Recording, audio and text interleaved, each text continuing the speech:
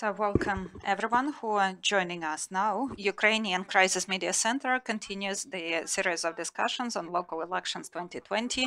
This is traditionally organized within USA Dobre and decentralization, bringing better results and efficiency. Since our previous discussion, when we discussed amendments to the election legislation, a month has passed, and we are planning to discuss the new important developments and decision made within this period, which both candidates and voters need to know 16 days before the election campaign starts.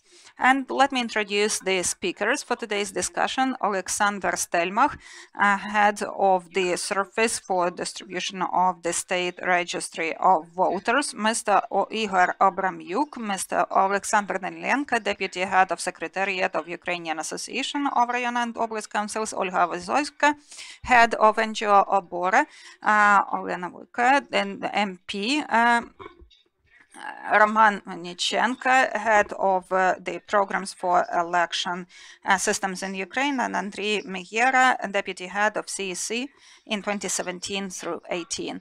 And we also are in connection with Mr. Logvin, head of the Association of Cities, Mr. Oleksandr Stelmakh, expert of the Institute of Political Education, and Mr. Lozynskyi, the MP, is going to join us a bit later. Other MPs and representatives of the subcommittee on elections and representatives of the CEC, unfortunately, they said that they couldn't join us and participate in the discussion.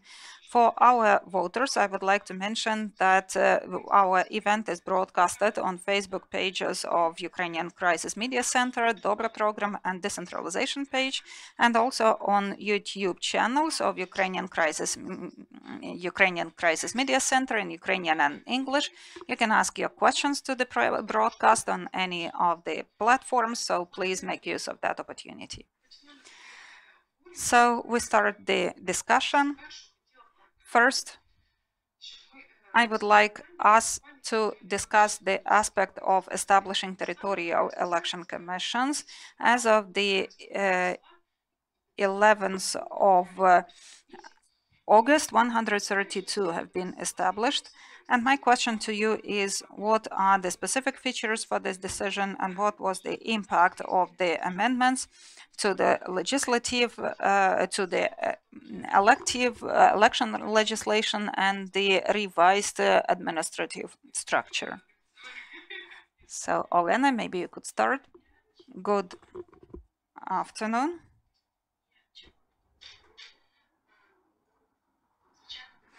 Sure, this is a very complicated question because any processes, any election processes in 2020 are going to be challenging because we have the new election code and because we have the new administrative and territorial structure. Now, the key problems that we had when developing the territorial election commissions, there was a little time to prepare and train members of the commission, so we had to quickly pick up among the candidates who were already available and to come up with these applications. The main problem appeared when submitting the applications to the CEC, and you know that there are two phases to the process. First, the commission set up by the CEC, Oblast, Rayon levels, city level and district in the city of Kyiv. They have been set up, as mentioned, by the CEC. Before the 10th of August. The main problem was about amendments to the election legislation and about who the submission entities or subjects are. Actually, that includes Rayon party organizations. And since we have the new administrative structure, new districts, there is the question about whether Rayon party organizations can apply based on the previous principle. So whether they have the right to submit their applications, and party organizations and parties didn't have enough time to reformat their structures under the new structure, new administrative structure. So there were clarifications to that from the CEC. Eventually, the right of submission was commented on, and that included regional oblast organizations. So the process was not disrupted. It happened as due by setting up the commissions in accordance with the current legislation. What we see in the media about that, there is some dissatisfaction about representation. Well, I wouldn't jump on that conclusion, because first it is important to analyze that. The election law does not stipulate equal representation for the region. It is at the party level that the representation should be equal at the management positions. So we shouldn't confuse. If there is a high representation of a certain party in this region, then it is compensated in another region. I'm not ready to come up with the analytical data, but I recommend the colleagues to first analyze the data and then state that there are some violations. The second aspect is today it is the 20th and it is the last day to submit the documents for the second phase, and this is about village settlement and district and cities commissions. For village and settlement, that is done by Rayon commissions. 119 have been set up by the CEC, and district and cities that is done by the respective local commissions, and that is going to be done before the 25th of August. And we hope that this process will continue as due, and that the political parties will undertake the responsibility to organize this process and thus to organize the election process in the future. Thank you. Дякую, пані Олено. Можливо, колеги, хто ще хоче доповнити? Пані Олю? Якщо можна, я по цьому питанню додам декілька аспектів. Вони стосуються проблемної, як завжди, теми фінансування виборів. Відповідно, територіальні виборчі комісії, які сформовані Центральною виборчою комісією, протягом серпня матимуть велику кількість завдань, і які потребують безперервної їх роботи. Це і те, про що говорила пані Олена, формування комісії територіального нижчого рівня, і також територіальна організація, тобто визначення меж багатомандатних округів до 30 серпня в громадах до 10 тисяч виборців. Проблема виникає в зв'язку з тим, що субвенції до місцевих бюджетів з державного бюджету виділені і на проведення організації виборчого процесу, оплату праці членів виборчих комісій, починаючи з 5 вересня. Тобто весь цей кампанійний, позавиборчий процес, який вимагає великої кількості людських ресурсів, кваліфікованих ресурсів, в тому числі технічних працівників, юристів, які потрібні для роботи виборчих комісій. До прикладу, комусь не сподобається рішення щодо формування ТВК комісіями, які створені Центральною виборчою комісією, або будуть оскарження рішень по формуванню багатомандатних виборчих округів. Для цього потрібно залучати кваліфікованих юристів територіальним виборчим комісіям. У них коштів на це немає. Тобто фактично бюджет розраховувався і покриває видатки, які будуть понесені в межах організації проведення виборів, виключно починаючи з 5 вересня. Жодної ретроспективи фінансової. There is no financial retrospective approach in this process. So through this period, members of territorial election commissions will work as volunteers. And of course, as a result, that is an incentive of budget contributions, illegal coverage and remuneration by subjects of the election process. Let me also mention that there have been amendments to the criminal code, and now it is about bribery to members of the commission, not only to voters. That's included. So this kind of shadow funding by headquarters of political parties and potential candidates can be seen as a bribe for them to act or be inactive within their mandate. So the process of establishing territorial election commissions, and that was very challenging, and CEC undertook a lot of responsibility, and that was huge amount of work done within the limited time period. I believe there were more than 27,000 candidates. All of that proves that we need to revise the approach and the timeline. Let me also emphasize that within this first submissions, I will not speak about statistics for representation of the parties. And so within the national scale, well, based on the information that has been submitted, there is a problem about use of citizens' personal data without their agreement for them to be registered and submitted. Decisions for particular individuals has been already made by members of the commissions, because there is a simplified procedure where the person doesn't supply the application to work in the commission. So these applications should have been in place, but they are with the political party and they are not added to the set to the package, a batch of documents. And we know several cases where people were included into the commissions without being aware of that. And also, as far as I understand, there are more than 100 cases where so-called dead souls were proposed as candidates for members for the commissions. Maybe Oleksandr will say a couple of words about that.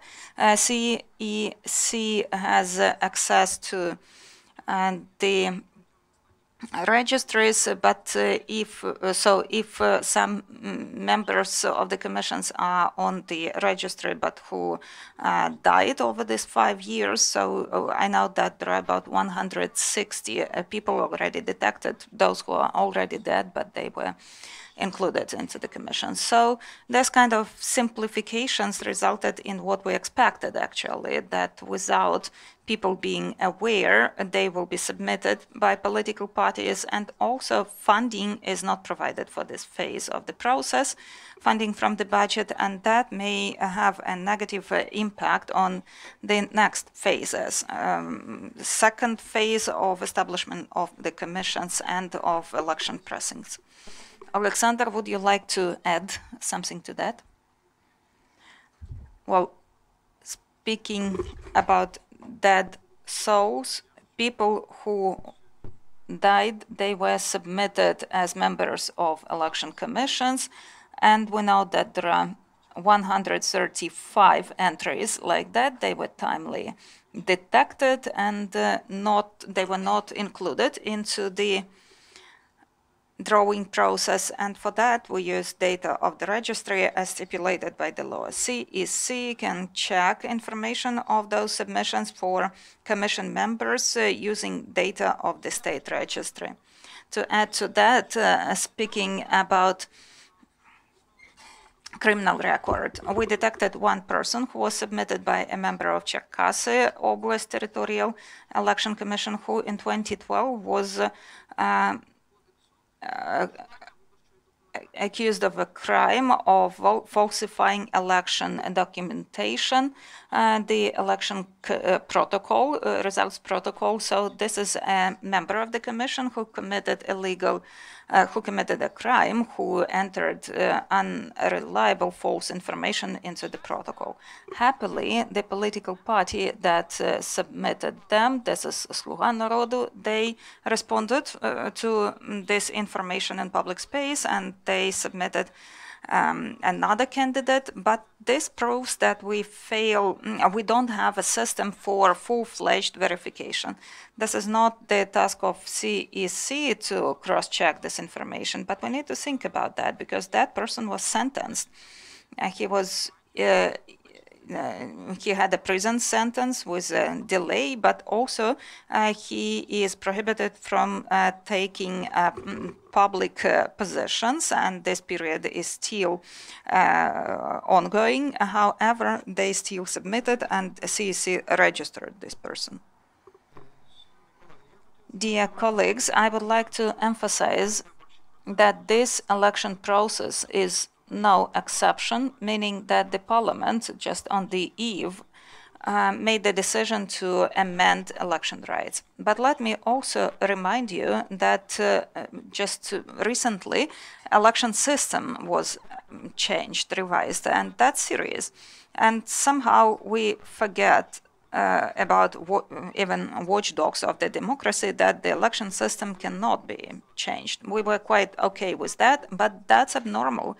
You can go back to 2015, etc. Well, that's right, but we shouldn't look into the future. We should look into the past. We need to think about the future to prevent that in the future.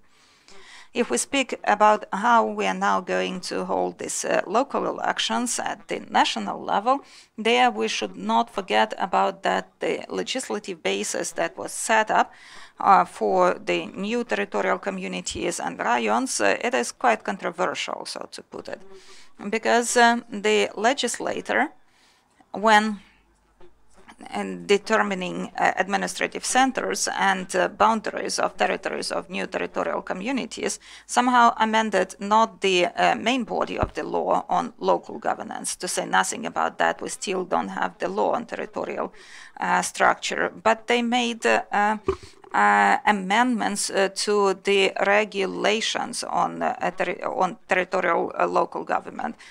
So eventually, the state, represented by an executive authority, made a decision, what communities can exist and which cannot. In particular, if you consider Article 140 on the right on voluntary amalgamation of territorial communities, somehow we forget about that and the law, respective law. So this mechanism legally is a bit, to put it mildly, ambiguous.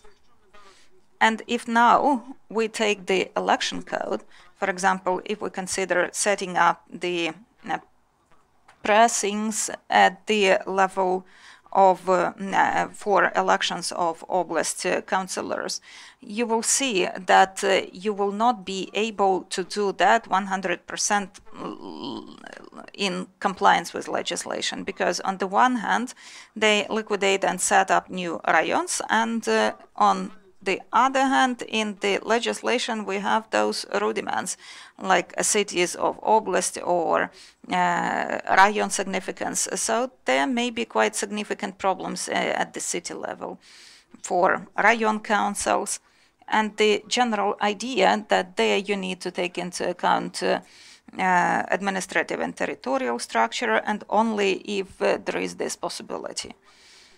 Speaking about territorial commissions, that is something that has recently happened. I disagree with the statement that CEC has encountered the greatest difficulties ever when establishing the commissions. Let me remind you that in 2010, 2006, 2015, actually, you can go back to that, and you'll see that the CEC then created much more territorial election commissions. We had more raions, and there were oblast significant cities. You can check. And the great problem is that the legal clarity for establishing territorial commissions is complicated with the fact that the legislator, unfortunately, introduced amendments to the election code later. Then first activities to establish, to execute the parliamentary agreement with the political party was supposed to happen. So this is additional issue.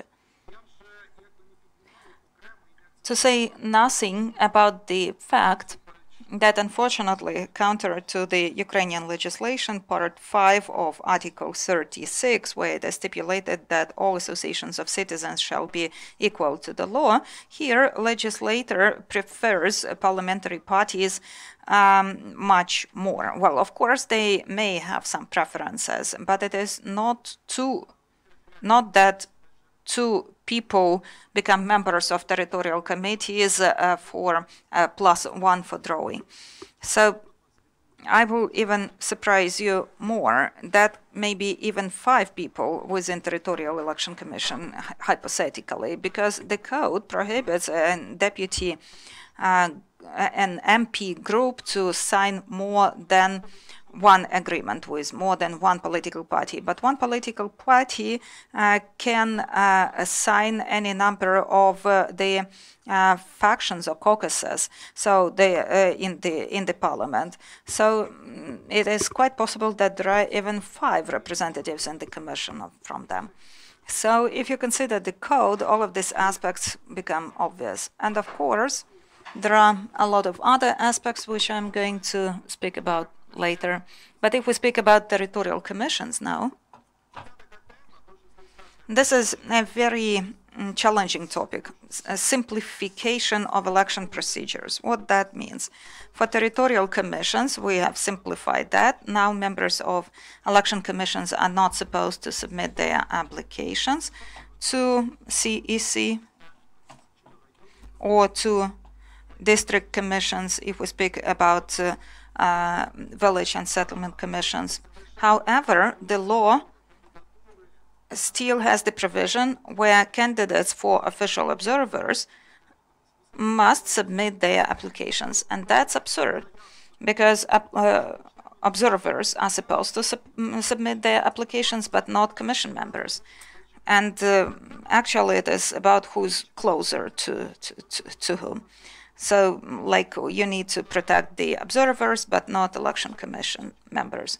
And these are signs, actually, where people didn't submit their applications to the commissions, but they are included as candidates with the resolutions and decisions of CEC. We will see what will happen at the rayon level, and that's a significant problem. So I believe that it would be wrong to disregard that. Thank you, Andriy. And Yuri, well, I wanted to switch to the next question, but now a short comment from you.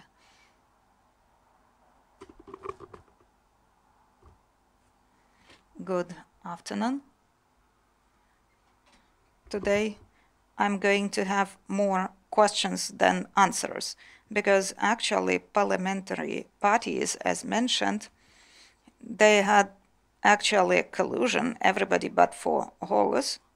They created a lot of nuisance for local governance, communities, and CEC, because revision of election rules and the system on the eve of elections made communities to significantly revise their pre-election activities and to join very different negotiation formats. And now we had a meeting of regional offices of the Ukrainian Association of Communities. I visited 16 regions, and I should say that people are unhappy everywhere, and there is quite a high level of tension, because actually it was possible to avoid this problem. We could avoid that. You didn't need to partify the election system a month before the election campaign and to set up a number of other challenges. So, as Andriy mentioned, us, the association, we are not okay with that. And as well as other associations and experts, we spoke in quite a loud voice, talking to the authorities about that shouldn't be done. But all parliamentary parties, but for Horus, didn't hear us. They decided that they can and want to make that decision in order to create significant preferences for themselves, as mentioned by Andriy, and to create significant problems for the communities. Speaking about other aspects, I will cover them later, but for the Commission, in the regions, they told me directly that now a very kind of rudimental and conservative parties are playing their role, and an indirect sign of that is that problem. Maybe they didn't even check their candidates. They were hurrying because this is their business making. And now these parties that are not going to participate in the election process, where they just do business on that, they are now selling, trading vacancies in those election commissions. So it is trade in not only the mandates, but also a trade in a lot of other important things, including the vacancies in the election commissions. And informally, we discussed it that we will probably recommend it to the communities to go to those who monitor this process, to OPORA in particular, in order to register, to document these cases, because now they speak about that directly and they can document those cases so that that business made of elections, we could keep that under control, and then based on the analysis available to make amendments to the election legislation, and that would impede this business. Thank you. And let me also mention, no microphone, no sound, microphone is off. Microphone is off. No microphone, no microphone. No sound.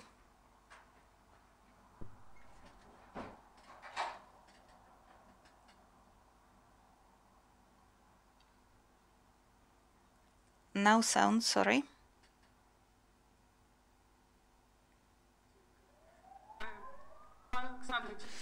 So now Mr. Solentai has joined us. And could you please share your opinion about elections in the 18 communities of Donetsk and Luhansk regions that have not yet been announced? I would like to continue where Ihor stopped. Representatives of those communities also actively insisted on that we shouldn't allow for partization of elections in small communities, and now they suffer actually that as a result, because from the legal point of view, local military and civil administration said that they cannot ensure safety and security for the elections, but that is undermined based on analysis of last year's processes, where 2 rounds of presidential elections and parliamentary elections were held there. So it was okay to do that 3 times at the local community level, but then it was about national elections. But now when it goes, it is about local elections, it becomes insecure, unsafe. Severodonetsk, Lysychansk, they recently had local elections as well. So that's not only about national elections. And at the informal level, everybody realizes that this is because sociological surveys prove that results would be poor for some political parties that support this idea that the election should not be held there. And there will be positive results for those parties that support the idea of the election. So it looks very much like manipulation, where it is politically reasonable, they hold the elections, but where it may not be beneficial, they don't hold the elections. And there were some mechanisms or ways to use that to block the elections in other regions. Maybe they would have done that. And this recent 2 days, I have been talking to Zolote, Hirske, Счастье, Popasna, Trokhizbenka communities, Petropavlivka, etc., all those communities that are close to the contact line, and Severodonetsk, etc. And there is no discussion about not holding the elections, about that elections were not announced for Luhansk or Donetsk Oblast councils. There was a general level of understanding, and there people quite accept that. But they don't understand how come that new amalgamated communities are being set up. So it is about new configuration of administrative and territorial structure. However, this new configuration is not accompanied with local elections. for this new amalgamated communities for village, settlement, and municipal councils. And that refers not to all the communities, but only some of them. In Novouaidarsk, that's okay, you can hold the elections there, but in Severodonetsk, Lysychansk, and Shastya, which are adjacent to that, that cannot be done. Even geographically, if you consider those communities where the elections are allowed and not allowed, it will look as an absurdity. Moreover, elections to rayon councils were announced last week, and so all of these communities are in Shastya and Severodonetsk rayons, and then it means that in some communities there will be elections within the same rayon, and maybe elections to rayon councils if we still have rayon councils. But what about the other communities? It looks this way, that elections are held for rayon council, but not at the community level, and that happens at the same polling station. So why not use just another bulletin? And if none of the elections are held, then rayon councils will be elected by fewer people than that are members of that rayon. Then why not do that to Luhansk-Donetsk Oblast? So I rather supported the idea that we made a significant mistake at the level of CEC, where the decision was made not to hold the elections for some of the communities in the controlled territories, that they may refer to the distance to the contact line, but by the way, Mariupol is so close to the contact line and they are going to have no problem about that. And also the rayon factor. You know what I think about elections for rayon councils, but this is not the topic of our discussion. But there the situation is twofold. Kind of rayon councils are okay, but elections for the communities that are parts of those rayons are not.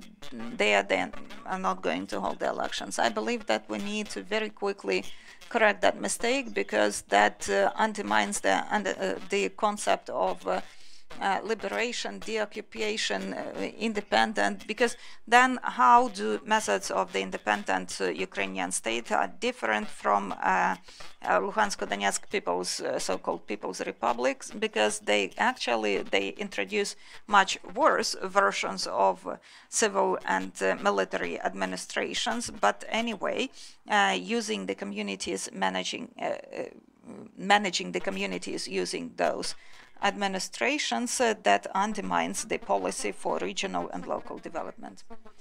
Now I pass the floor to other speakers. Mr. Loginov, would you like to add something to that? Good afternoon, dear participants.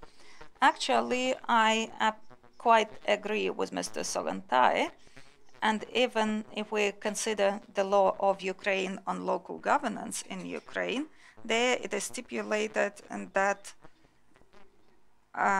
the mandate of a council or the head of the council can be withdrawn or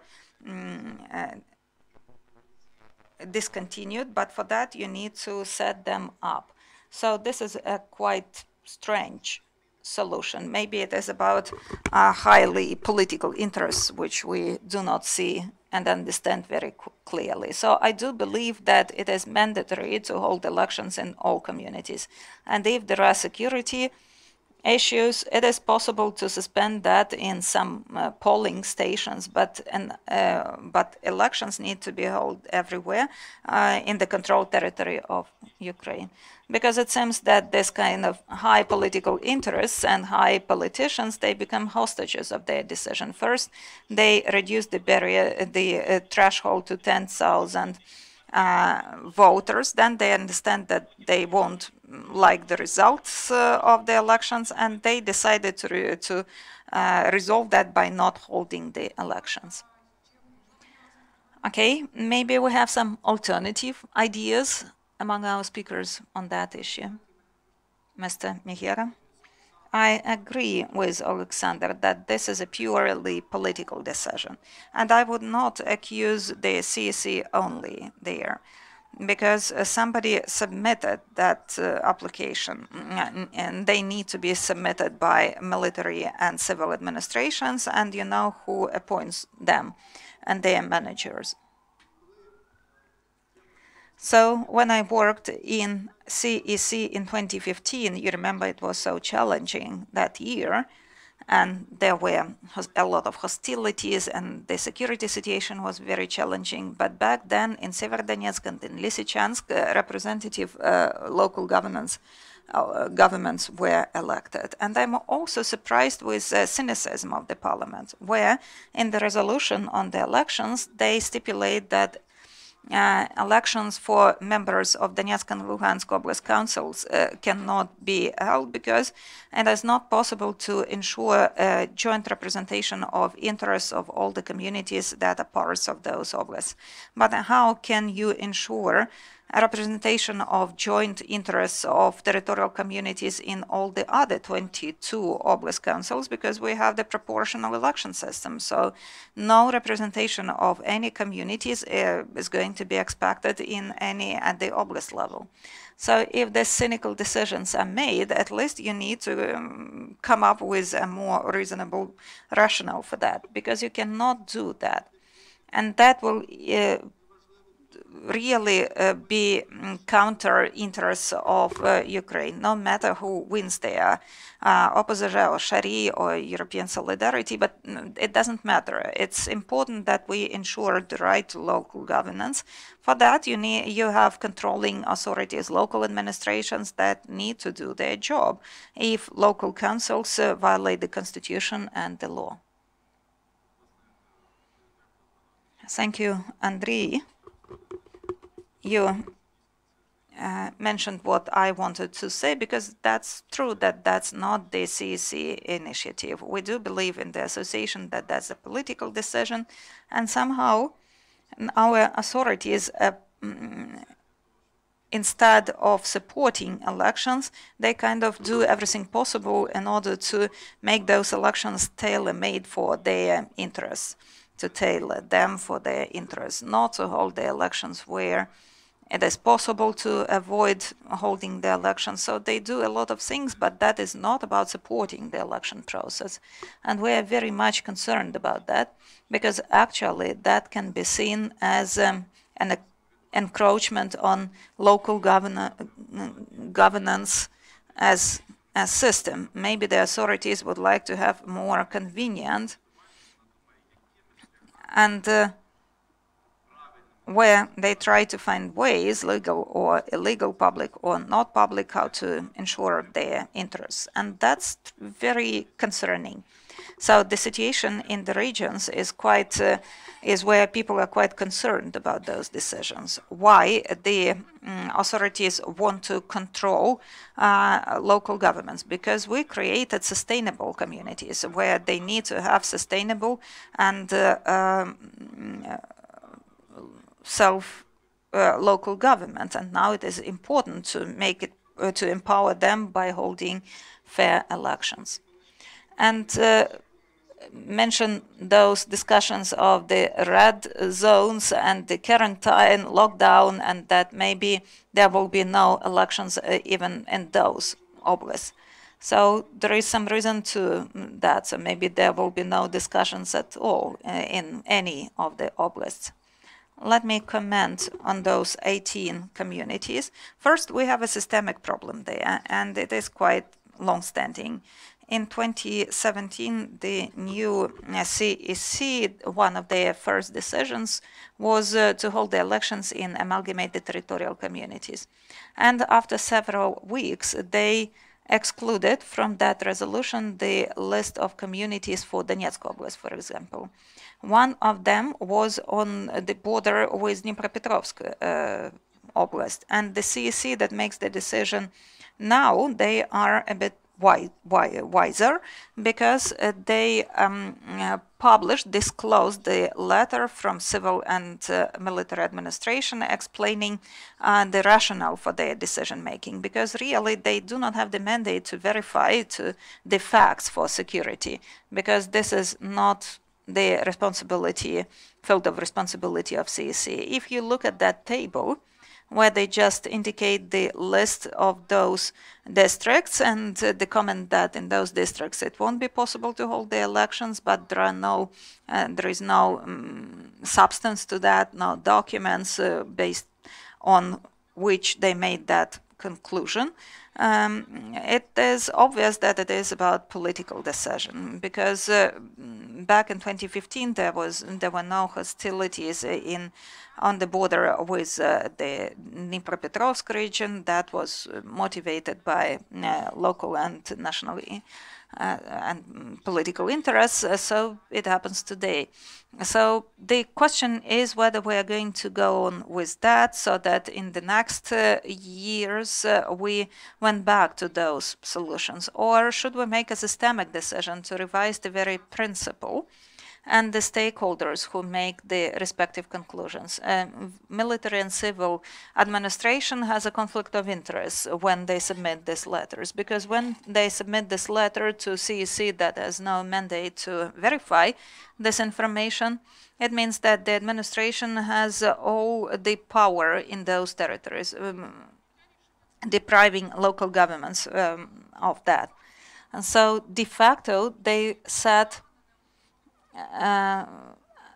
without any rationale, they stipulate that it is not possible to hold the elections there. So we believe that it is important to revise the criteria based on which the decision is made on that it will not be possible to hold the elections, and the subjects, the participants of decision making. It shouldn't be military civil administration, it should include National Security Council, Security and Defense Council, because there, if we doubt conclusions or decision making of some officials of military and civil administration, the Security Council needs to undertake the responsibility for making the decision there.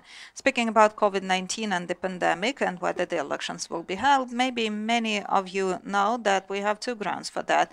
That is the martial law and the extraordinary situations that make it possible to postpone elections, but for a short period of time. At the national level, it is 30 days plus 30 days that it could be prolonged with. And I believe, well, these are not some sporadic statements, but there was the statement by the Prime Minister at one of press conferences. Recently, we heard that from the Sanitary and National Sanitary Physician, and we need to understand that elections should be commented on by those who are responsible, not doctors, not Minister of Health, not the Prime Minister, in the situation where there are only two legal grounds not to hold the elections. So we should avoid that in the situation where there is already disbalance and demoralization of potential stakeholders in the election process, and the parties, the candidates who see the problems and contradictions in the election code, where there are new requirements to them, where they need to look for legal entities, political parties to participate, and now they are disoriented even about whether the elections are going to take place, even though there are no preconditions like that. Despite the lockdown situation since the 12th of March, there was no extraordinary situation announced. And when they refer to Polish practices, that's very poor idea, because Poland didn't pass their test for democracy in the situation of the pandemic and the elections, because the pandemic was used in order to make use of some electoral opportunities of a specific political group, so they didn't want to postpone the elections. Poland made so many mistakes regarding the decisions on how to hold those elections. They used mail, remote voting, etc. So definitely we should not follow the example of Poland when we discuss how we organize elections in the context of the lockdown. Thank you for this comment on COVID-19. And Ihor, the floor is yours now.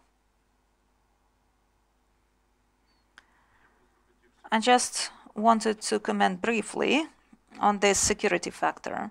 I believe that this is really abuse. It is like deja vu for me. When we had the discussion on perspective plans, all the associations supported the idea on that in Hinichsk rayon, a separate Счастливцево amalgamated territorial community was set up, but they said that there is some security problem. Security service said that they are not included into the process, so there should be some algorithm, either involving the Security Council or whatever, because it is obvious that in a state at war, the authorities will abuse this security aspect. And now we see that amendments to the constitution are being prepared, and again, it will affect provisions on the security of the state. And I believe that we need to develop some transparent mechanisms and algorithms for decision making on whether there are security risks or not and what they are, because I believe that abuse in that case is very obvious. This is political reasons and interests where they disguise that with security. And what is the final term for amendments of making amendments to the decision of CEC on elections in those territories? Well, obviously the deadlines are now in the past, because if we speak about Article 194, Part 8 of the Election Code, the first phase of the election and the planned elections, there the deadline is the 26th of July. If it is Article 195, then it is the 25th of August. But recently, the chair of CEC, in his interview, unfortunately he's not with us, but I would like to quote him, and the security situation may change, and if until the election process is launched, we receive the conclusions of Donetsk and Luhansk military state administrations that it is possible to hold the elections in their territories, then we can hold the elections there even on the 25th of October. I have a significant question there. How is that possible? Because the process has been started, even though the election campaign will start on the 5th of September, but the territorial election commissions have been set up and the process is ongoing. So if we speak about the calendar plan for the election process, that would be a challenge. So in order to implement that scenario, the legislator needs to come up with separate legislative initiatives and amendments. Olena and colleagues, this letter and this interview of CEC, well, actually representatives of the communities, they see that as a straw that may save them, as if this is a hope for them to hold the elections. And you are right saying that CEC didn't make that decision. That is the impact of the presidential office and those who coordinate political processes in the president's party.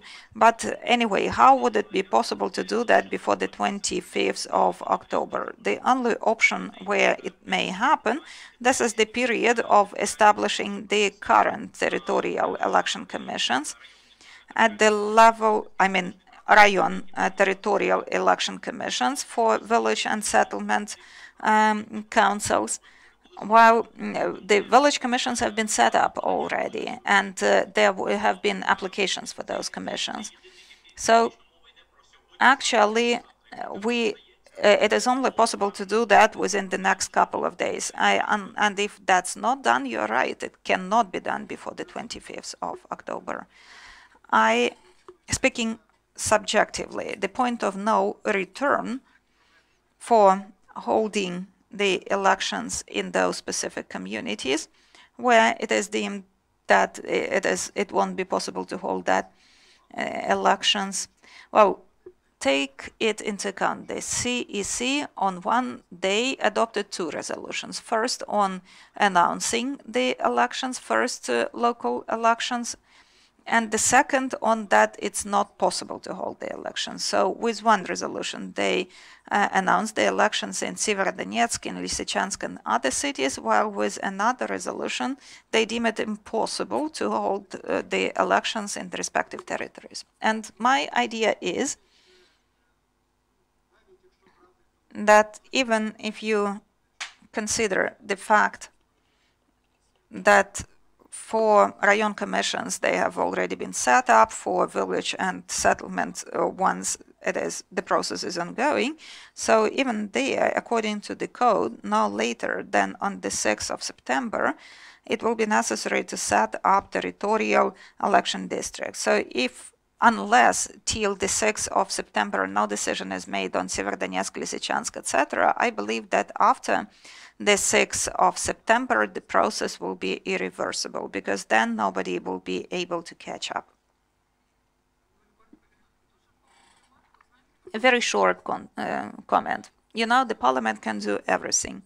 Parliamentary oversight, well, I do hope that part of MPs will make that opportunity to address military and civil administrations, for them to properly substantiate their letters and to think about the procedure that could be applied. Let me go back to 2015, where 2 election processes were disrupted. You remember that the parliament made the decision on the 25th of October, and the voting was on the 15th of November. I agree with Mr.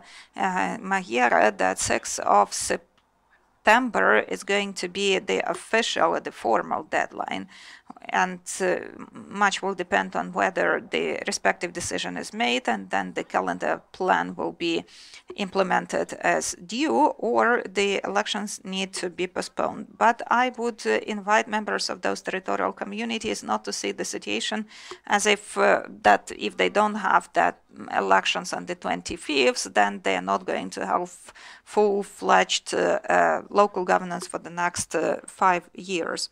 I would suggest that they keep in touch with their MPs. It is a pity that this local situation was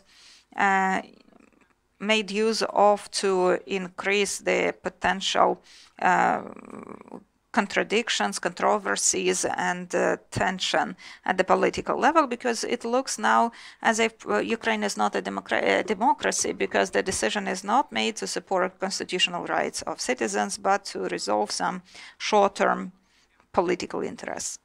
So I would invite MPs from all factions to consider this situation and to make the respective decision, maybe extraordinary decision,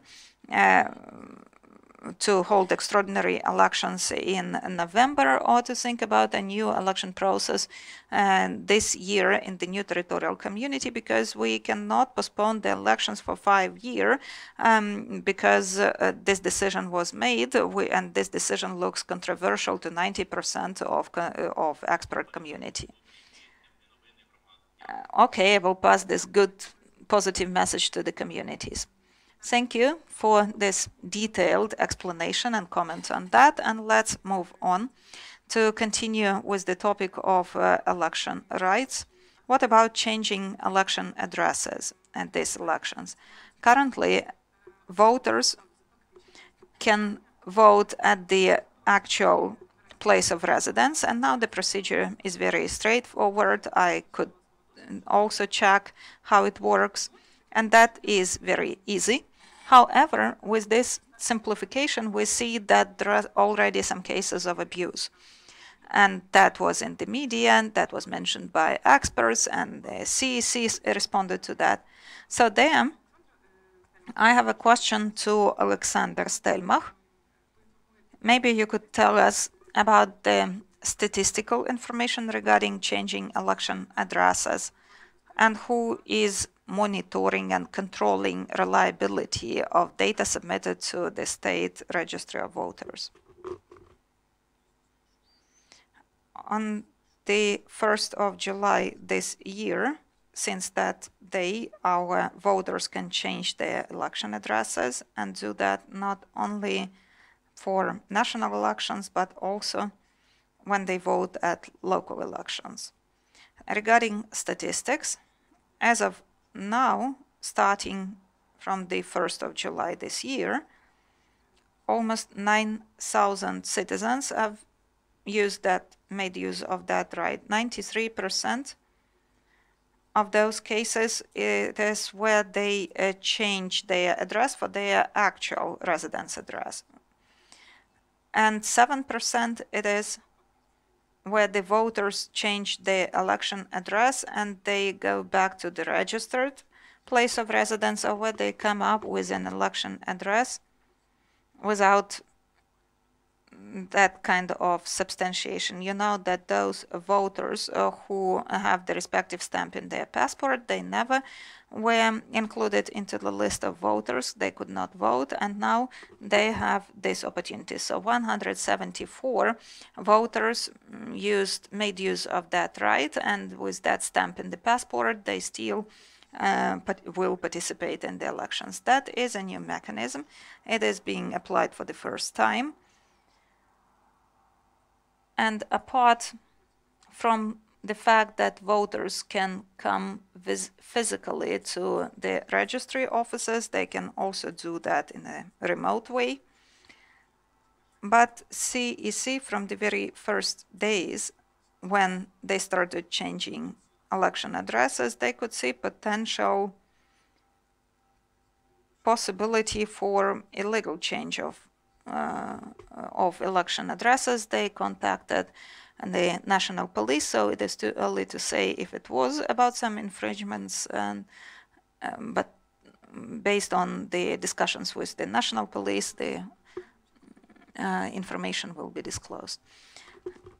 Couple of words about that, because international community, at the level of the international community, stipulate this right to change their voting address as one of the main positive achievements. And based on the feedback, about 3 million voters will now have the opportunity to vote where they live.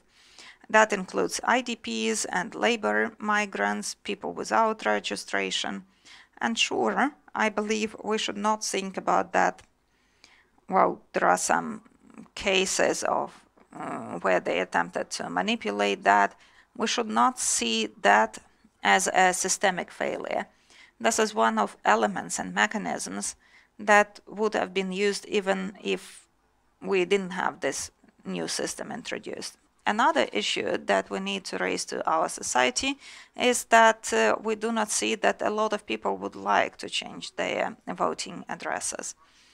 We could see, based on examples of last year's presidential and parliamentary elections, where there was also the opportunity to change the address, the procedure was a bit more complicated, but not too complicated, especially for IDPs. Back then, we didn't see significant figures either. We could see a lot of figures in offices of the state registry of voters, but in the last days before the elections, we will also see that. However, the issue is that it is about that now a lot of people can vote where they live, but unfortunately now we don't see a high level of interest. So maybe it is about the time factor, because the decision applies not only to these elections. Maybe we will see what happens in a couple of years, but this is the situation now. Ihor? All in all, this provision, I believe, needs to be seen as a positive decision. People need to have the opportunity to make use of their election rights, no matter what stamps they have in their passport. But now we see here signals, especially from communities located near larger cities. They are a bit apprehensive, because it is possible to significantly change results of elections, and this process can last until the 10th of September. So the fact that they are close to large cities may affect decision-making in their communities. That's what they are apprehensive of. So it is too early to say how many people and for what purpose will make use of those of that opportunity. But now smaller communities adjacent to cities, they are a bit concerned about that, because you understand that for the period of elections it is possible to move couple of hundreds or thousands of voters from the city to those communities. And with that, it is possible to significantly change the result of elections in smaller communities. If there is this risk, could you share how it is possible to now prevent those infringements? I would like to support the procedure. I'm grateful to State Registry and to Oleksandr for daily disclosing statistical data that makes it possible for that deprives the politicians of the opportunity to lie to us, because I do believe that the election right is the priority. If we have political parties that trade in quotas or vacancies in the commissions, it was officially stated, and that's enough for law enforcement authorities to respond. So that is not the reason to cancel political parties.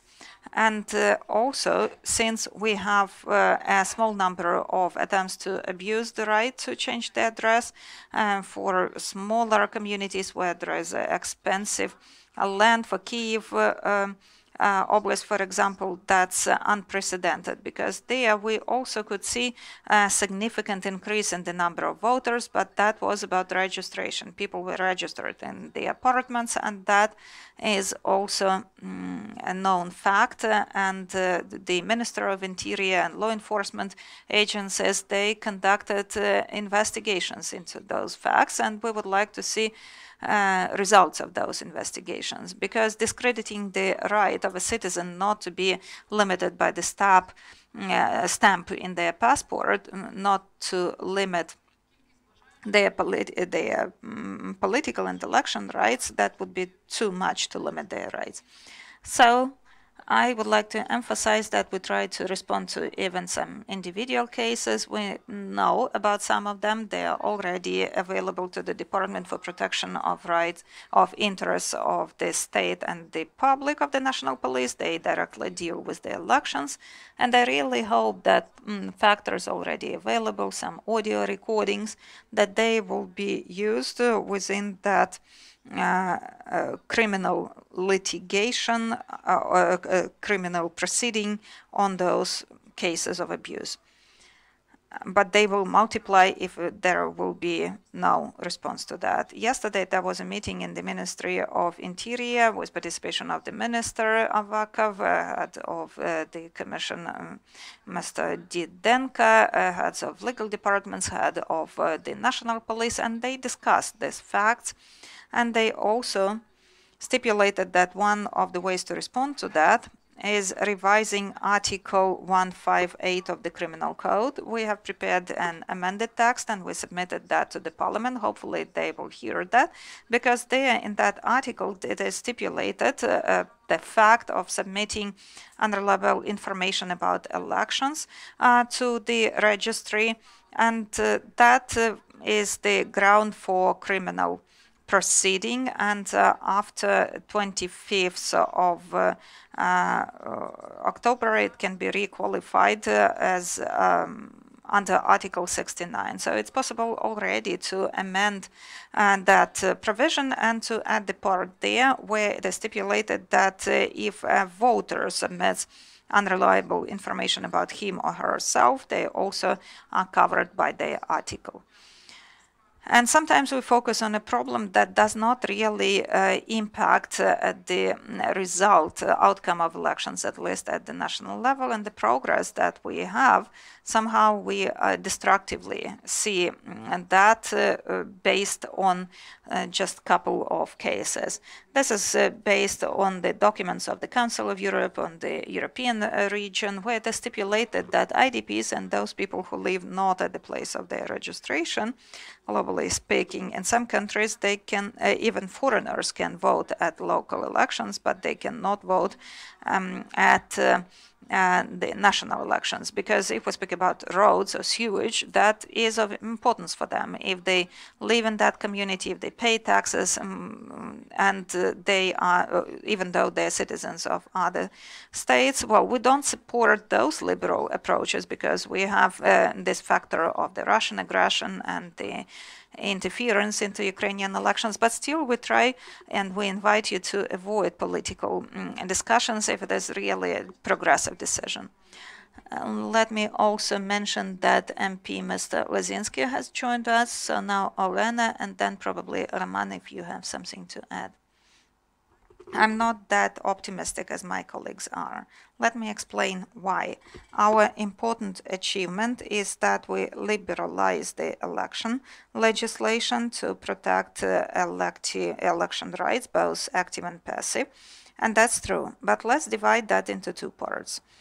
If we speak about election rights at parliamentary or presidential elections, that's one thing, and there we really need to be more democratic and liberal. But if we speak about local elections, we need to keep in mind that we have Article 140 of the Constitution, where local government is the right of residents of respective territories to influence decision-making at the local level. In working groups, we had a lot of discussions on these provisions that we're discussing now. And the position of some experts was that we shouldn't withdraw the provision on motivated application. So if there is a motivated application, as it was previously stipulated in the election legislation, then we would not have issues there. According to Article 7 of the Election Code of Ukraine, election rights are clearly stipulated with the election code. So if I reside in a village, I have the right to vote for the village head, village council, for Rayon and Oblast council. The right to abuse, as we can see based on the examples in Odessa region, that's not just about violation of the criminal code. That's not just about criminal proceedings.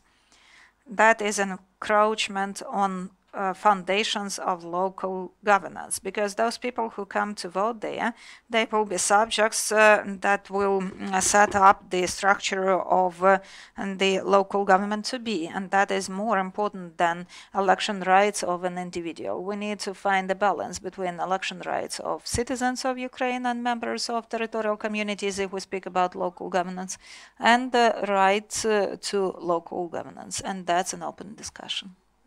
Thank you. If I may, actually, that's true, that initially there was the provision that when you change the election address, you need to come up with some motivation.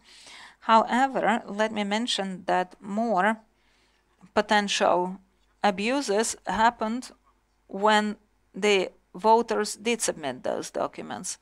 So I wouldn't say that if we go back to those motivational documents that the situation will be better. That's not quite so. The situation will be worse, I would say, because then the document management clerk will be responsible for that. It will be kind of his or her responsibility to check all the signatures and to cross-check documents. So they will accuse the clerks, but the problem will still be there. So we definitely need to move on, and it looks a bit strange that someone is a member of a community, a voter, but the registry of territorial community doesn't include information and entry on that person. That's abnormal. It happens so that, well, election rights of those people are protected, but in registries there is no information about those people. I believe we need some progress there.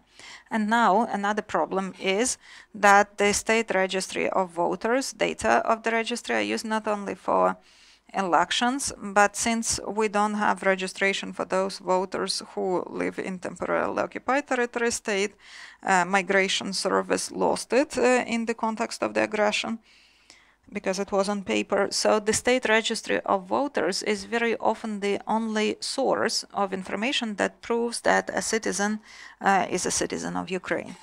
And We have also a number of applications from voters about where they are in the registries, and these documents are used by SMS to register passport documents. And now it appears that, well, previously it was about registered place of residence, and now in some cases it will be election address. So even for IDPs, they kind of cannot prove their registered address. Again, I mean, we need to have a comprehensive approach to this issue, and we need to move on. Those need to be residents of the communities and those registered there. But the change of address, is it a temporary phenomenon or it will stay for the next elections? It is not temporary. It will stay until the voter changes it or somehow the registry receives information or update about that the voter registered another residential address or something. And it wouldn't be right to say that it only can happen until the 10th. It will be on the ongoing process, but only in the election period and within the 5 days of the election campaign or election process. And for those territories where elections are not going to be held, the people can also change their election address. So it is not limited in time or geographically. And but you can do that only once a year. I suggest that we pass the floor to Roman now, and then I will add to that. So, Roman, if you have something to add to that. Good afternoon. I'm not going to reiterate a lot of procedural aspects have been discussed already, but here I would like to mention something about liability for violations and what we should emphasize there, because there is the procedure about 80 days left before elections, and now amending or revising that procedure, it wouldn't be reasonable. As well as so we need to speak about mitigating the risks. About a week ago, one of my acquaintances was going to be a candidate for one of the communities. He tried to use this re-registration right, and he doesn't live in that community. He has nothing to do with that. He could never prove that he has any link to that community, and he re-registered, and now they are going to vote for this acquaintance of mine. So definitely there are positive aspects to that, but there are also risks, and we need to focus now on liability for violations there. And we have a very clear provision of the Criminal Code, Article 158, that stipulates that if intentionally voters submit false information to the registry, the sentence could be 2 to 4 years in prison. If it is false information as collusion by a group of individuals, if it is organized, and that is something where we need to focus, law enforcement agencies need to focus on these group re-registrations, these signs of abuse. Again, that is from 7 to 10 years in prison if they submit false information, and that is organized by a group of individuals. So I would like to say that now participants of the political process and citizens, they need to be watchdogs. They need to monitor this process, as any trends that may result in abuse, if there are group re-registrations of strangers, there probably it is also important to organize awareness-raising campaigns, even though I understand how little time is left and the resource. And the message about criminal liability needs to be conveyed, even though we have very limited resources. But if we speak about change of election addresses, we understand the bottlenecks, even though there are prospective positive aspects. So now we need to be watchdogs, all of us, the Ukrainians. And where there are some violations, it is important to investigate that. And I really hope that in that election process, if these facts are registered, hopefully there will be a liability. People will be brought to justice, because impunity results in uncontrolled violations, and that is the worst scenario. So if we do not prove, if we do not bring to justice perpetrators who commit this kind of violations individually or massively. So Andrei, and let's move on. I am also one of those who are quite skeptical about that reform. You remember Zatoko in 2015. Partially, I'm also responsible as a member of the commission for that. So we could discuss if it was fair, what happened there. But you remember that in 2015, and the elections were held by the Territorial Commission and the Residential Housing Code and the resolutions of the Ukrainian Soviet Republic on registration at the place of residence. They are still they're still valid. And then the CEC went to law enforcement agencies, and it was obvious that they were reluctant to investigate into that.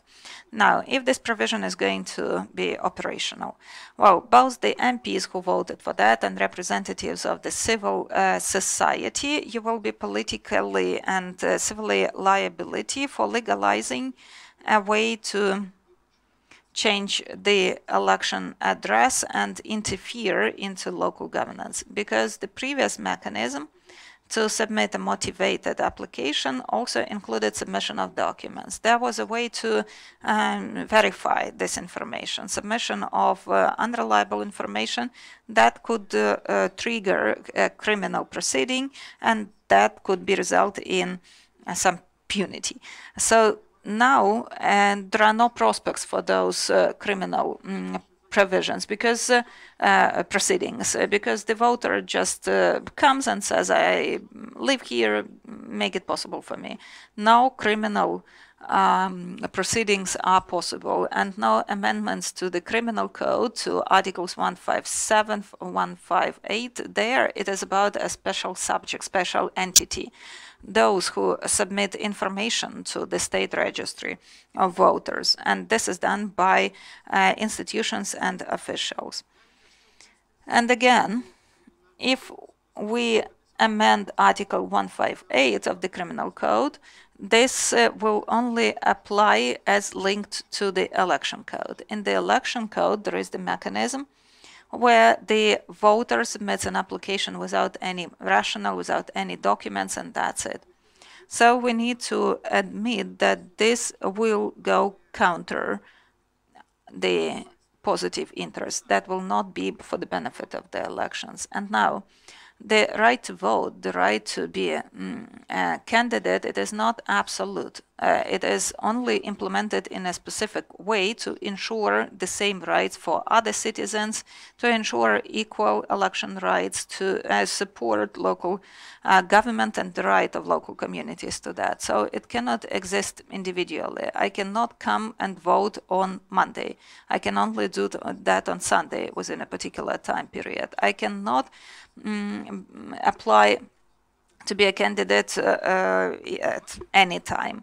It is regulated by the election code. So let's be frank. Very briefly on that. Frankly speaking, I'm a bit concerned about retrograde approaches to adequate changes. In the same way, in 2015, the same people said that IDPs should not vote, that they should be the resource to go back to occupied territories where within the Minsk process elections will be held there. Let's not cheat.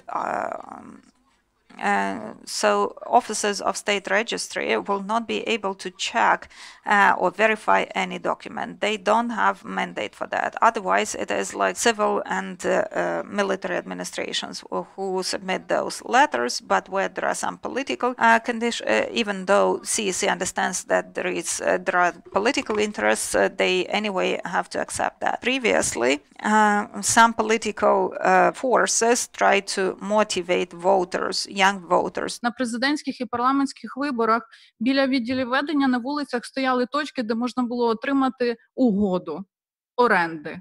Ми розуміємо, що форма цих угод є дуже специфічна. Ми розуміємо, наскільки ринок оренди в Києві є тіньовим і таке інше і тому подібне. Тому насправді питання, якщо ми хочемо мотивовану заяву і документи, ми маємо дати інструмент відділу ведення реєстру для перевірки цих документів. В іншому випадку це не має жодного сенсу. В той же час ми перешкоджаємо реалізації виборчих прав громадянам, які проживають в цій громаді. І от, пане Романе, я до вас зараз роблю заклик публічний. Будь ласка, надайте мені інформацію про цього виборця, який безпідставно звернувся і змінив виборчу адресу. Тому що ці одиничні історії станом на зараз є критичними. Для того, щоб не створювати перепони для реалізації виборчих прав громадян, які проживають в цих громадах, є або переселенцями, або належать до мобільних мігрантів, людей, які десятиліттями живуть в громаді, але не мають реєстрації, бо не мають власного житла. І цю дискусію ми можемо продовжити дуже довго. Я особисто готова брати відповідальність за ці рішення, якщо пан Магера хоче. Але я пам'ятаю, як ВПО також були поза процесом, і їх не можна було давати право голосувати в громадах, де вони проживають вже 6-й рік. Тому я би просила просто мову ворожнечі не використовувати проти власних громадян і мислити більш глобально в системі реалізації прав людини. Колеги, дякую. Пропоную завершувати цю дискусію стосовно цього питання, адже у нас ще попереду багато і обмаль часу, і багато інших питань, які турбують наших глядачів. Зокрема, пропоную обговорити наступним те, чому деякі місцеві вибори будуть першими, а деякі черговими. І фактично нагадаю, що 15 липня парламент призначив чергові вибори депутатів місцевих рад і сільських, селищних, міських голів. Тобто це чергові вибори, не водночас, а у свою чергу 8 серпня Центральна виборча комісія призначила CEC announced first elections and on the 14th of August, first elections to Rayon councils were announced. So why the necessity to hold these first elections in amalgamated communities? What is the effect of that, and what's the difference between the two types of elections? Oleksandr has not yet spoken up, and Mr. Loginov, maybe you could start with that discussion. Доброго дня всім. Я хотів узагальнити, мабуть, ситуацію, бо дійсно в нас якось з наближенням кожних виборів держава входить у ситуацію проблемних питань, які іноді виходять у вуличні протести. 2004 рік ми маємо Революцію Гідності зараз у Білорусі, і фактично це є суспільно небезпечні речі, про які ми інколи, будемо говорити, і законодавець фактично підводить просте населення, навіть членів тих комісій, про що ми говорили, яких навіть подають без їх відома в ці комісії. Я, мабуть, акцентував би увагу зараз також на виборах, які So I would like to focus on the elections for Rayon and Oblast councils, because here in the association has a lot of questions about representation. Let me mention an example of the Oblast centers and that are also Rayon centers, and 3/5 of the MPs will definitely be from the Oblast center. That does not really correspond to recommendations, opinion of the Venice Commission, where they recommend that there should be 10% of variations. So I would also like to emphasize, well, when I'm speaking about that, that the legislator, when just on the eve of elections, when they change rules of the game, that is the situation where law enforcement agencies should not attack protesters, but they should influence the situation there in the period of the election process and voting. And thus, as Andriy mentioned, sometimes there is political will to investigate criminal cases. Some are not investigated for 5 years, and I know about a case where they forged protocols. So I would like to avoid the situation where the election commissions, where there are now people, representatives that are delegated there in order to distort voting results. I would also like to emphasize that we can change something in Donetsk and Luhansk oblasts. Those 18 communities where elections have not been announced, they should be held there, because otherwise the situation is such that there are elections for rayon councils but not for communities. Another thing that is very important, I believe, and is elections for oblast councils, where councillors of Donetsk and Luhansk oblasts, they have been in this position for more than 10 years. Sooner or later, that should be addressed. And we receive a lot of applications back from 2015 on what to do about that. So we need some legislative framework for that. Thank you, Oleksandr. Mr. Loginov, would you like to comment on the first and planned elections? I can, but I believe you need to address this question to the Ministry of Communities and Territories, why some elections are first ones and one are planned. Well, look, 90% of decisions of the parliament are the initiatives of the Ministry of Regional Development. And this is kind of the key ministry for the local governance reform. So all initiatives are supported by the parliament. And you can use pros and cons about why in some communities those could be planned elections, but for some it is first elections. But I understand that all in all the decision was made that, well, the administrative and territorial structure was changed. There are new communities, so somehow they believe that these are new communities and the new first elections. But this is open to discussion. And all in all, there should be a specific law to set the procedures, the parties, the timeline. But here we all have that all in transitional and final provisions, and that's wrong, because that was done in a hasty way, and I believe this is why this categories. Thank you, Olena. I would like to mention that the Verkhovna Rada of Ukraine, adequately in line with the constitution, made the decision on announcing the planned elections, because at that moment there was no decision on liquidation and establishment of rayons. They could not do anything else, so that's adequate. So now we are going to have planned elections for oblast councils. That's obvious. Why? Because there were no changes there. This will be first elections for rayon councils, and that's obvious that that's about territorial and administrative structure. 136 have been created, so these are the first elections for rayon councils. And for the basic level, there was an expert discussion on why first elections are announced at all the grassroots level everywhere. And the position of the Ministry of Region was mentioned by Mr. Loginov. New administrative centers, new rayons, that's why first elections.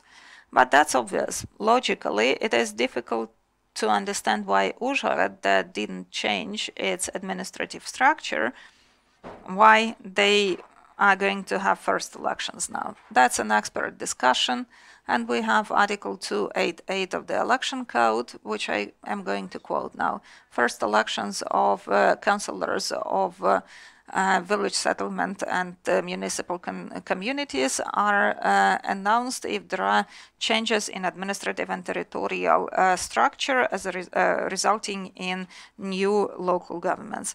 So according to the Constitution, the administrative and territorial structure may only be changed with the law of Ukraine, so it is open to discussion. Whether first or planned elections, well, for the calendar plan, there is only one difference between them. This is the date for announcing first or planned elections. If we speak about planned elections, according to the current legislation, they were supposed to be held before the 26th of July and first till the 25th of August.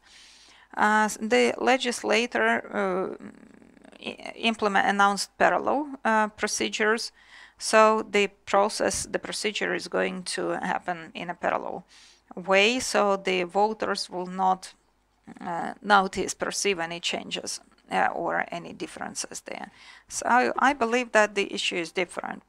If the legislator defines first elections as such, if that's going to be grounds for appealing against them, will there be the grounds for appealing? I'd like to emphasize that how constitutional is that on the 25th of October, any other elections but for planned elections are held. So Article 141 of the Constitution stipulates when planned elections are held. I believe that it is an outstanding issue. Just for us to think about that. So maybe one day the Constitutional Court will make a clear decision on whether on the day of planned elections it is possible to hold any other types of elections. And I don't know if we can touch upon that issue, but I am not sure that that was an adequate decision of the legislator to set up all the territorial election commissions. That is included in final provisions of the law. And imagine that situation. Oblasts are the same. So why oblast regional commissions were set up? And I don't understand the logic of CSC when they set them up with the including the word territorial into their name, because territorial, if you speak about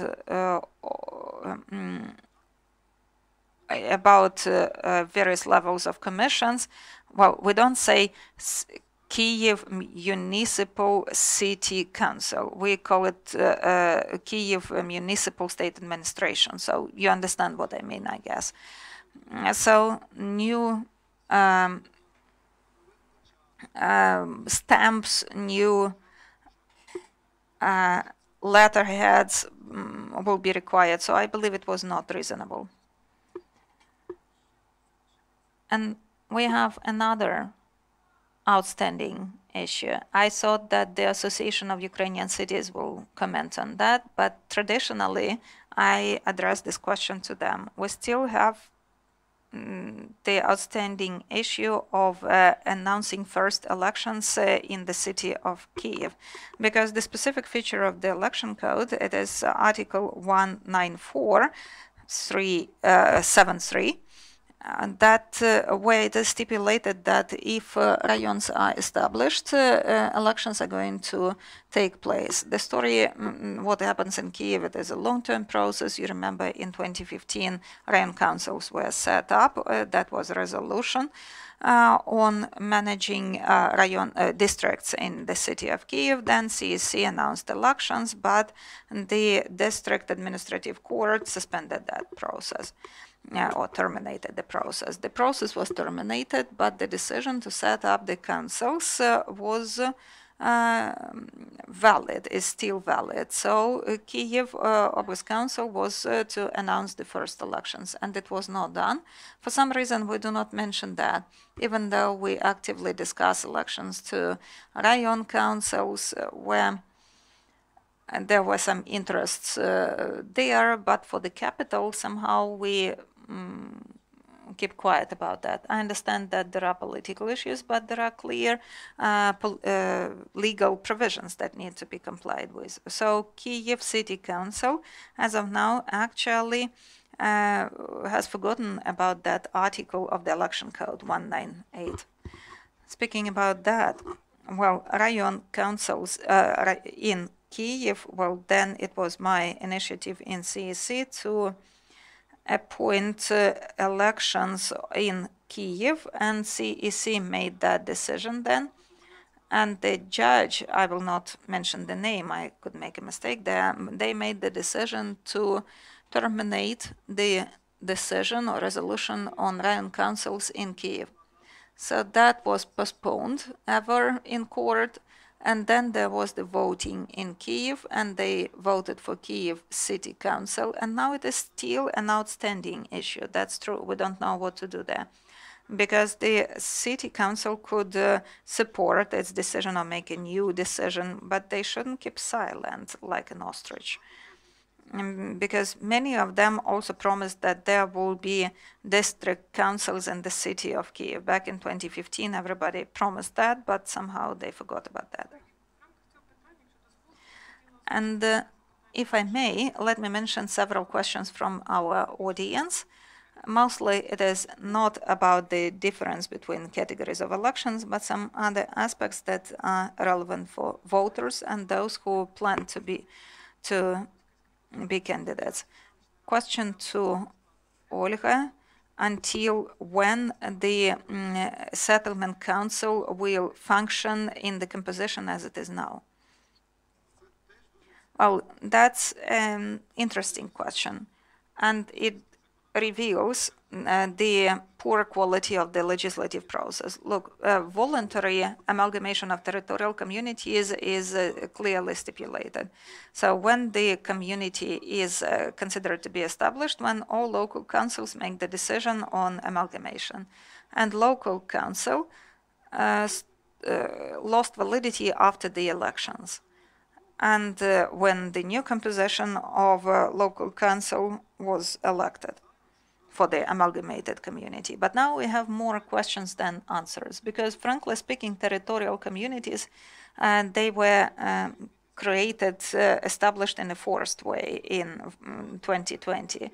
And you can ask anyone in the Ministry of Regional Development or the Parliamentary Committee, nobody will tell you on which date the new territorial communities were established. Nobody can answer that because the law doesn't offer an answer, and that gives space for various abuses, for communal property decisions, etc. So maybe there was some intention when the law was drafted. Another question, rather about Rayon councils, from Sergei Mazurov: how will budgets of newly established Rayon councils will be created? Sources of budgets. That is a question, because the mandate, the authority of Rayon councils have not yet been clarified.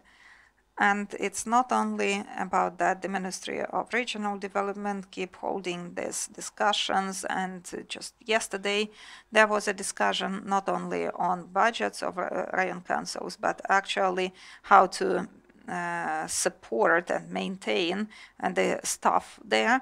So that is a question. There are quite significant discussions, and we discussed it here, whether elections to Rayon councils will be announced according to the constitution. Definitely, if you have questions, you need to go to the constitution. And we can only dispute or discuss some indirect implications of that. So now there is no authority for Rayon councils, no mandate. especially if we speak about liquidation of Rayon councils. I would like to go back to the question of the Commission, because I also have a question or information there.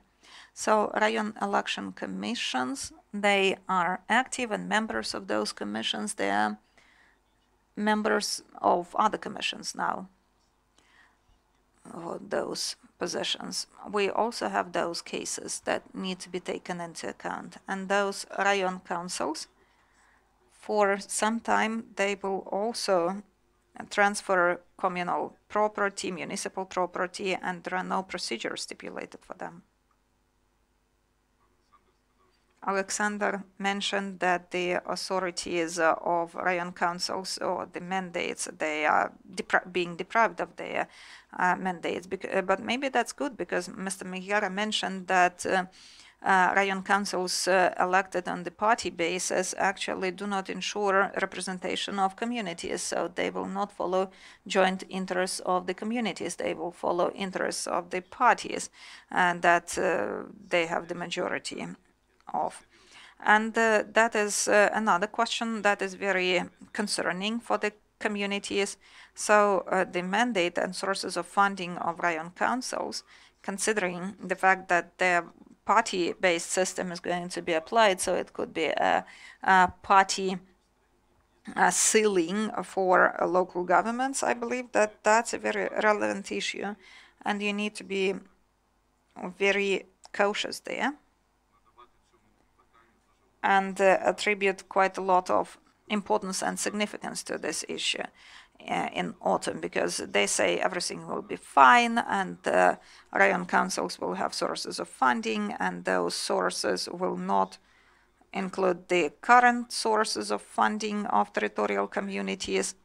But what the final decision is and the legislative framework, nobody knows that. And what I know as of now is that the government promises to make the decision in autumn before the elections. If I may, another question that is most relevant for our questions, it is why there are no elections for seniors of villages? Well, maybe that's not a question to me. That is a question to me, because I've commented on that. Well, there will be the elections of the prefects for villages. When making amendments to the draft law on amendments to election legislation, they also amended the law on local governance. They withdrew Article 14, where prefects are directly elected, but they added Article 54.1. So what's going to happen, and why it is not as bad as it might seem to some experts and to some citizens? Well, if we kept it as it was, then we would have prefect elections now. So prefects would not be elected on the 25th, though, because this is first elections. So you need to have your council, you need to have the council operational, then they established prefect districts and announced first elections. Until then, no prefects would be elected. We would waste time. So the legislator suggested that we save time to establish the Institute of Prefects, and actually after establishment of representative body, the prefect districts will be established, and after that, upon the application of the head, the council will approve the prefects. And what the approval process is, if you go to Article 3 of the law on local governments, this is a position where people are elected for it. So this is not about direct elections. If it is good or bad, if we speak about the Institute of Prefects, the legislator wanted to make the relations between head of council and the prefect more interactive. But if we speak about the election system, well, that's a negative factor, but it's not about that the institute of the prefect that it's bad, or that the initiative is bad about indirect elections. It is the problem of the proportional system at the level of village and settlement council. So prefects will work, and their mandate is not going to be limited, again, Article 154.1. And prefects remain members of executive committees, and of course, there will be some limitations to representative mandate of the prefect. Thank you for reminding about that issue, because actually partyization of elections includes three components of the risk: party lists, then party elections for rayon councils, then those prefects, because you know, if you extrapolate the situation, you will see that the politically elected council will not approve anyone but for leaders of their party offices or representative offices. So no matter who is submitted as a candidate, no one else will be approved. I believe there is the risk of that. And then the imperative mandate, which we didn't discuss today, but that's very important, that imperative mandate. Well, unfortunately, we have limited time to discuss that. But I just want you to take it into account that 45% of communities where there are 85% of voters based on CEC data are going to vote on the party list basis. And that is a very serious challenge to the entire local governance system. And this institute of prefects, that's a component to that. Because if there were the proportional majority system and every village or settlement or city had a councillor, so then as a representative, then we would discuss prefects and if they're needed. But since there is no representation and the prefects could also be people who are not linked to that village or settlement, then the question about how interests of every settlement are going to be represented at the level of local governance and at the level of the community, that causes doubts. So actually, these are components of that partyization that we were very much against. And all communities are against those changes. Oleksandr, you wanted to add something to that? Yes, very briefly. This is how I see it. And I would recommend it to newly elected councils and village and settlement heads. I would recommend that they organize public discussions when they suggest candidates for prefects, so that it were a more representative candidate to mitigate the influence of political parties on these decisions, of the city head. І це там буде такий десь баланс, зможуть врегулювати між партизацією і саме от підтримкою громадян в старостинських округах цього кандидата. Дякую. Олександр, обговорювати можна, але затверджувати буде Рада. Так, але ж ви, пане Ігорю, якщо на публічних слуханнях або публічних обговореннях підтримують цього кандидата 2-3 села, я думаю, навряд чи будь-яка політична партія буде, будуть, певно, але зменшаться ризики незатвердження цього кандидата. Це моя думка особиста. Пан Андрій? Щодо старост, зверніть, будь ласка, увагу, що в нас передбачення за законом затвердження старост сіл і селищ, немає затвердження старост міст.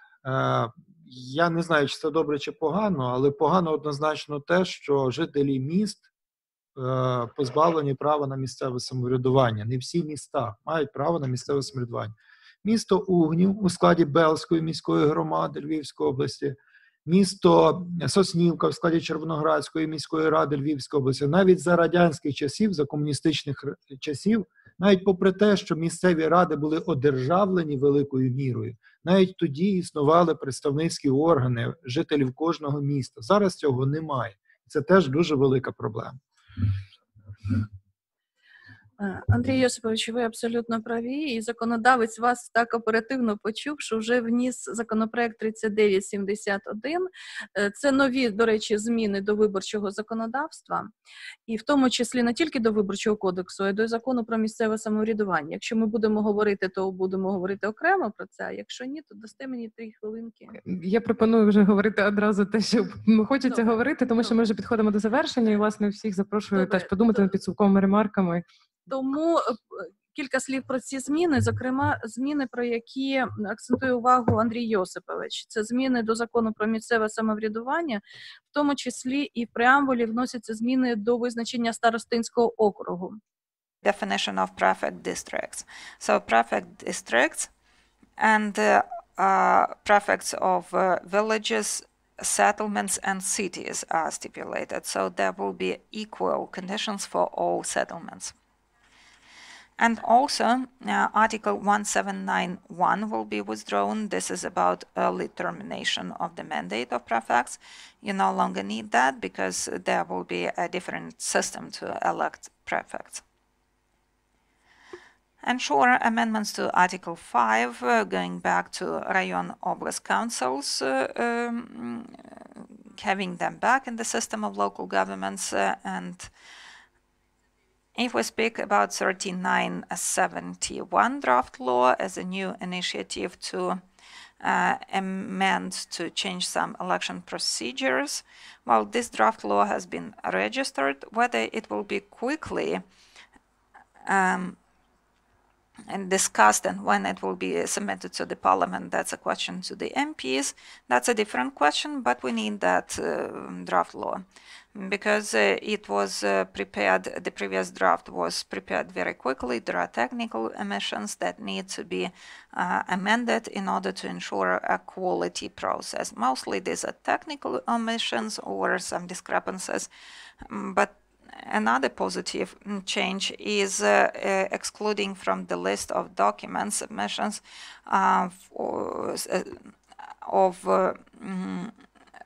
documents confirming that there is no criminal record and there are no debts for alimonies, outstanding alimonies. Well, that was applied to the majority system, but for proportional system we still have that. So to ensure equality of the election right, these technical changes are necessary. Also, there are some changes to liberalize counting of voices in the part of the bulletins, meaning the legislator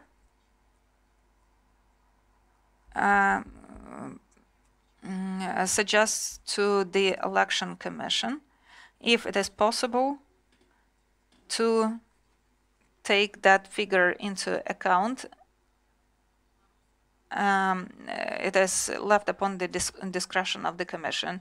If they vote for a party but the number is of another candidate, then the legislator suggests that the voting for the party dominates. If there is only one tick for the candidate but not for the party, that should be interpreted as supporting the entire list. Again, if there is only one tick instead of the number for the candidate, then it is voting for the list. I mean, the legislator tries to prevent that negative practice of invalid bulletins of voting cards, where it is too difficult for the voters to properly understand the system. There are some comments from the expert department that these assumptions do not confirm the fact of voting, and MPs need to decide whether they follow this opinion or they do as intended to avoid those huge numbers of invalid bulletins. Then the legislator doesn't clarify in the current election code the situation where an MP is elected from two councils. We know about the procedure of parallel submission of candidates, but what to do if someone receives 2 mandates. So in this case, this candidate needs to go to the Territorial Election Commission to register him or her as a councillor, a member of only one local council. So the individual would have to opt for 1 mandate. But sure, we need procedures on how the commissions are going to communicate, and if there will be cases of abuse where people have 2 mandates. So I believe there may be some issues there after elections. Also, they make amendments. They withdraw provisions on special establishment of election districts for the city of Kyiv. That was in final provisions. That was a huge problem for Kyiv as a city, where for some reason the legislator stipulates an individual provision. But if these amendments are adopted, in Kyiv they will follow the general rules. Also, they clarify aspects of double and simultaneous submission of candidates. That is about clarification of names of districts. There were questions about multi-member or districts, and that's important. These are technical things, but important for quality election process. And also, speaking about the amendments to Article 157 of the Election Code, limiting branded products, not more than 3% of living, of subsistence level, and while the current provision is 6% of non-taxed minimal income, but that went counter to the tax code. And a number of other amendments, but now we don't have enough time to focus on all of them. Maybe some other colleagues would like to suggest, to comment on that.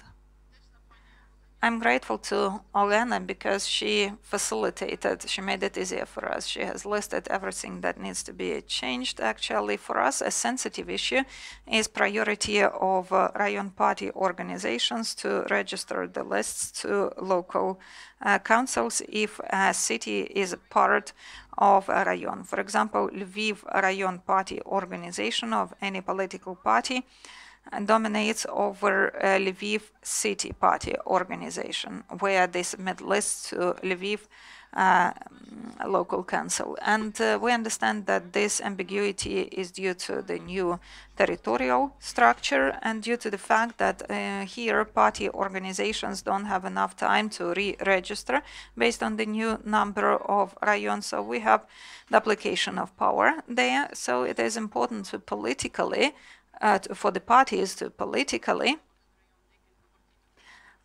decide on that. For example, if there are several organizations within the same rayon which are not liquidated, they need to decide on the priority. So that should be the discretion of the parties to avoid chaos.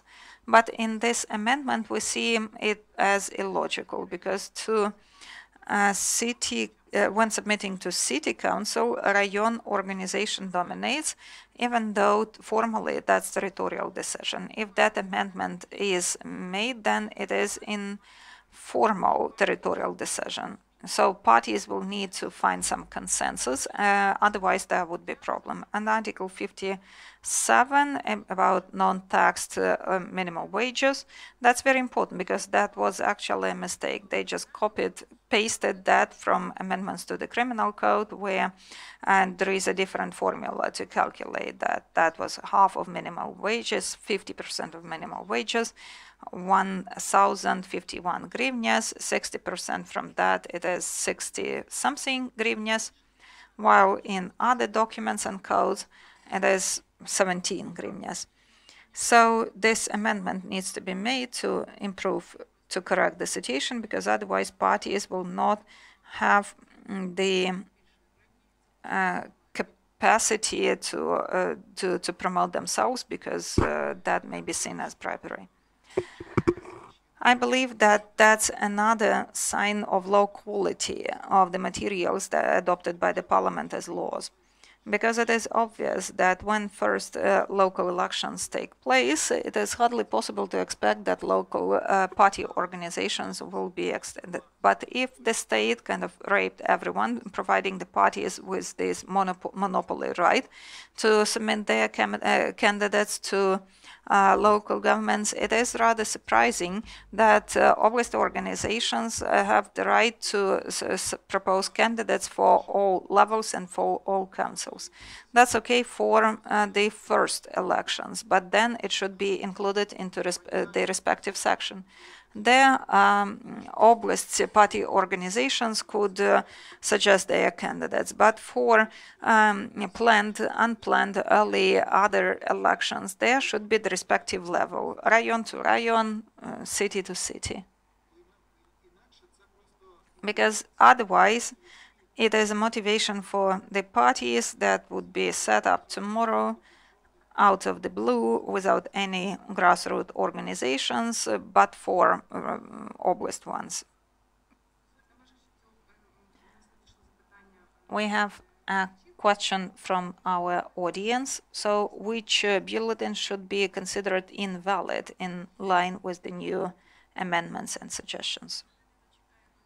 Let's wait for adoption of amendments to the election code, because the chief expert department stipulates that there are these omissions and that changes should be made in the article on invalid bulletins as well, because there are contradictions.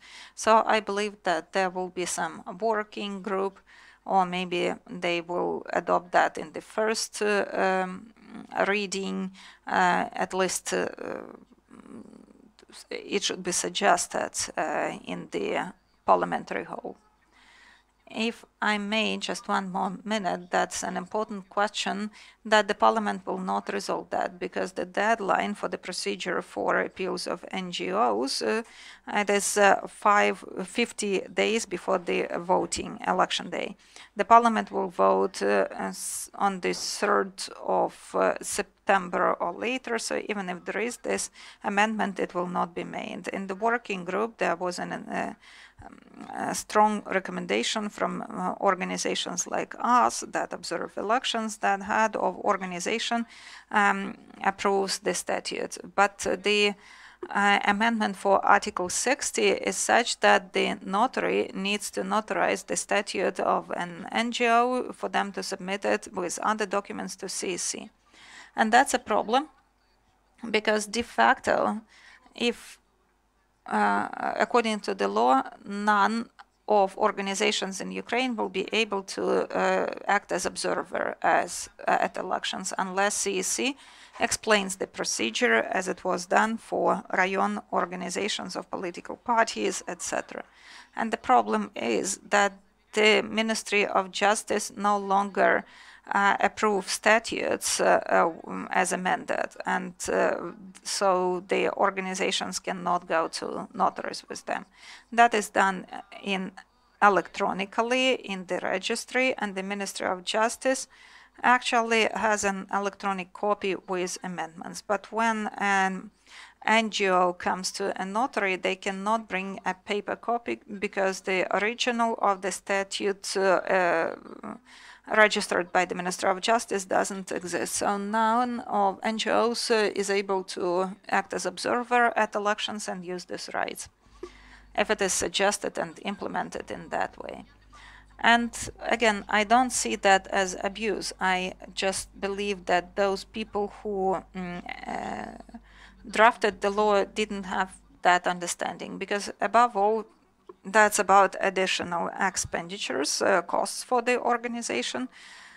And if there is the need to submit to observe in a particular region, then it's about national organizations. And that makes no sense, but that is a significant barrier for CSOs to act as observers at elections, while that is one of international standards of fair, free, and democratic elections, right to observance by non-party structures as stipulated in the Copenhagen document, and that may be violated unless the CSOs can submit their statutes that are registered in another way, because paper versions for many years have not been available.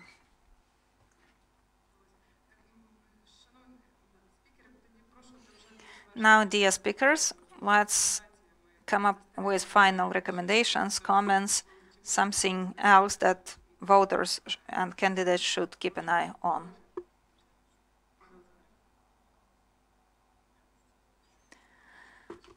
CEC publishes on their website information about changes of election addresses, not only by regions of Ukraine, like where voters go, but per community, small or large communities.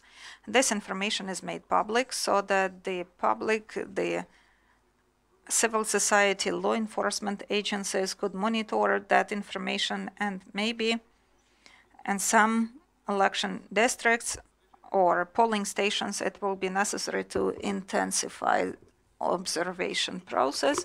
This is a new mechanism applied for the first time, so in that way it will be possible to prevent violations. I have a lot of apprehensions, I see a lot of risks on the election day, but one of the greatest concerns, this is about the bulletin and about work of district commissions. They wanted to improve the bulletins, but they made it worse, because they didn't take it into account that unfortunately people die, or they may change their citizenship, or there may be court rulings deeming them, depriving them of their voting rights. So that may result in a lot of problems, and there may be a lot of appeals to court. There was an okay bulletin, the proportional system, and there are information postcards for that, and everything could be ensured there, but for some reason that was not used. For district commissions, several months ago, we discussed it with the experts, how district commissions, what will they do about 2 election bulletins at the same time under the new election system. It is quite challenging and sophisticated. Above all, that's about local oblast centers. But the parliament made it even worse, and they produced 3 bulletins instead of 2. So you understand that above all, that is about calculation per party, then per candidate. And so there was the idea, some ideas about alternative compositions of the commission on the day or night where they count the votes. The maximum number of commission members is 18. It used to be 24, but we tend to streamline, to save funds from the budget. And now imagine there's 18 members who support the voting process, organize the voting process, and then they need to count the votes. And you see why the legislator sets 12 days to announce results of elections. Because the district commissions will take long to implement that, to complete this process. So that's a challenge. So it is important to think about increasing the maximum number of district commissions, and about alternatives for that. And that is a significant problem. There are a lot of problems in the election process, but I believe that this is now a problem that we neglect and we ignore, but it is significant. Anyone else?